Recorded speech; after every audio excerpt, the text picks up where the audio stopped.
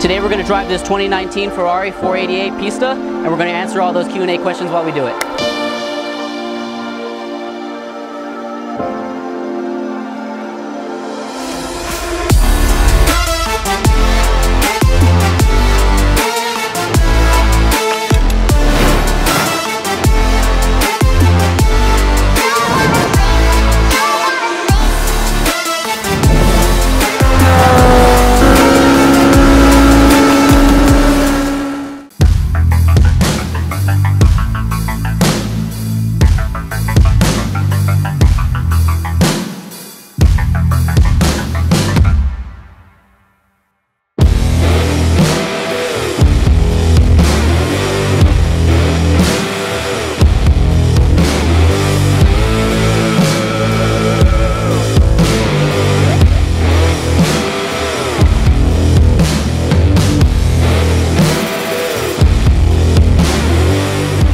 Hey guys, so right now I'm sitting in the 2019 Ferrari 488 Pista. I cannot thank the owner of this car, a local car enthusiast, enough for this opportunity. I am so grateful. This car is beautiful, it is unique, it's fast, it's one of the I think it is the fastest production V8 Ferrari ever produced. Street legal, I mean, it's basically a race car in here. You know, I drive race cars for a living, this car is a race car. It's got, you know, pleated metal floors. It's ridiculous how intense this car is. You feel everything. The steering is so, you know, spot on. It's super tight. I love it, and I cannot wait to get on the road today. Today we're going to answer some questions. I think we picked about 10 or so of the questions that everybody asked, and I cannot thank everybody enough for, you know, even asking questions. I didn't think we were going to get this many responses. I am super grateful for that. If you have any more questions, always drop a comment below and I will answer them immediately. I love your guys' feedback. I love your guys' questions. And if I can make myself better through you guys, tell me. I love it. As always, guys, drop a like or a comment below, and hope you liked today's video. All right, guys, let's get going today.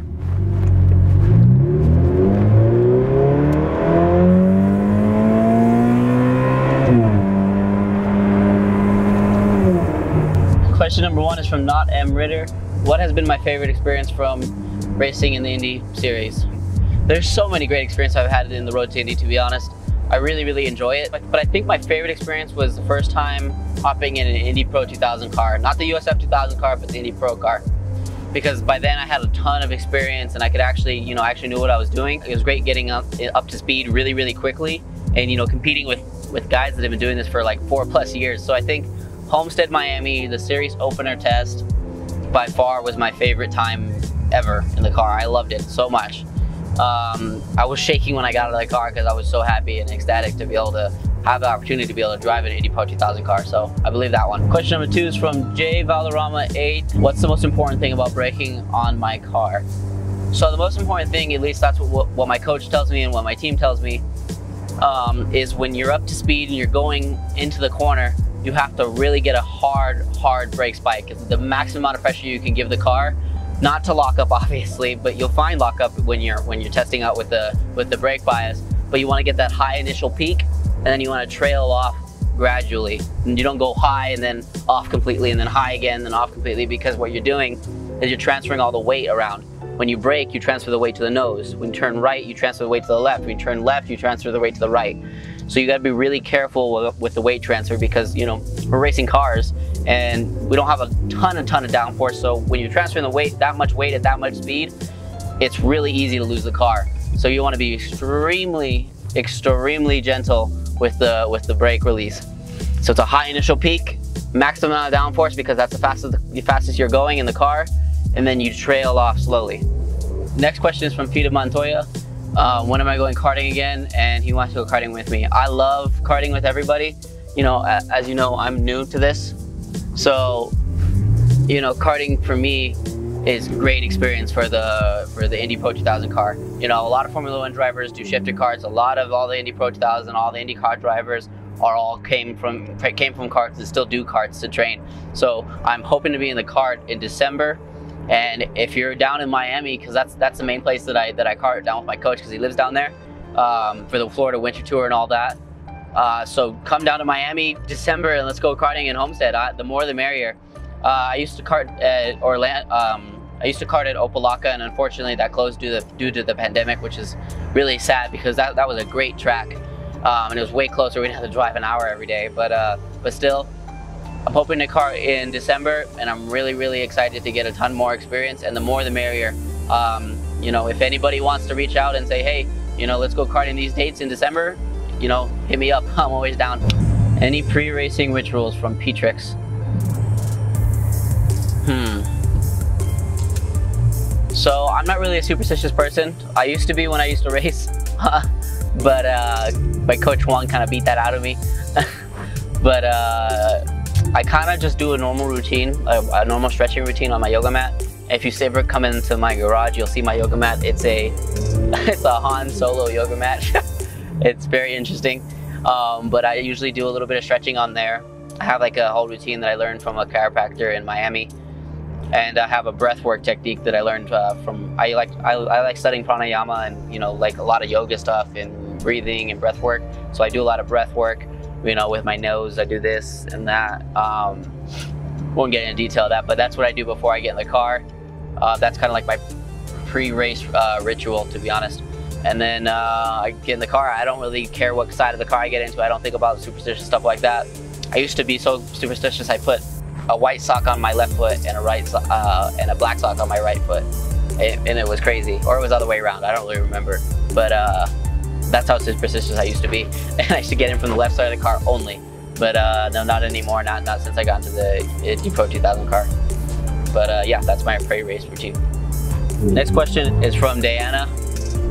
What's the scariest racing experience I've ever had? I don't even think twice about that one. It is when I broke my back in St. Petersburg, Florida. I think it was 2018, March 2018.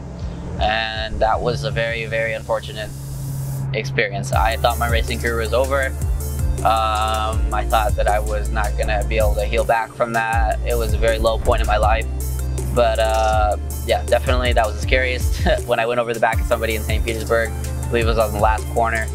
And when I came back down after I lifted over the car and slapped the ground, and my back just didn't want to have it. So yeah, my thoracic spine was not too happy about that one. So yeah, definitely the scariest experience was crashing and breaking my back.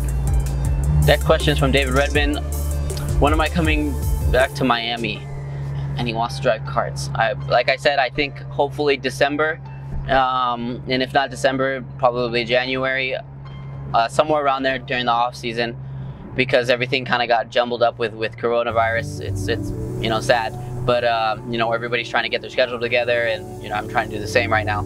But I hope December, and you know, I love seeing you, David. So let's link up down in Miami and get some karting in. Asher Racing Channel, for the next question, asked me what's my pre-racing routine and what gets me in the zone. What gets me in the zone is when I'm in the car and we're on pre-grid, you know, when they're doing all the, hey, people start your engines, you know, blah, blah, blah, and they're going through the drivers on the television. I'm going through my mind, and I usually do this with my fingers, and I do like a little bit of a game. You know, I try to complicate it, but I try doing it the exact opposite on each hand. And I go through my mind while I'm doing that, and I thank everybody that has supported me in getting to this opportunity. And I tell each one of those people that I love them, and I can't thank them enough for helping me get to this opportunity to be able to race today. The reason I thank these people and tell them I love them is because my career is not obviously I'm driving, but it's not a one-man job. You know, I have a whole team behind me. I have a media manager that you know, it's like a life coach for me. I have a great trainer. I have my father who supports me to the ends of the earth, and I love him so much for that.